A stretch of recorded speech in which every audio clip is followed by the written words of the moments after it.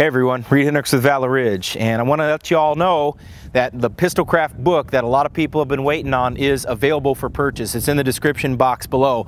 I decided to release it as a print copy, but also as a Kindle version. I know some people like to bring it with them on a little tablet or Kindle, but if you're like me, you like to have a physical copy in your hands, and so we made it available in paperback. I spent over a year and a half working on this book. I've got sources all the way back from the 1870s until the 21st century into the 20-teens. So there's a lot of variety of people contributing to the book as far as their methodology and their insights into it. Interesting photographs as well. We put over 150 photographs in there to help people get a visual and as well as text and read it as well.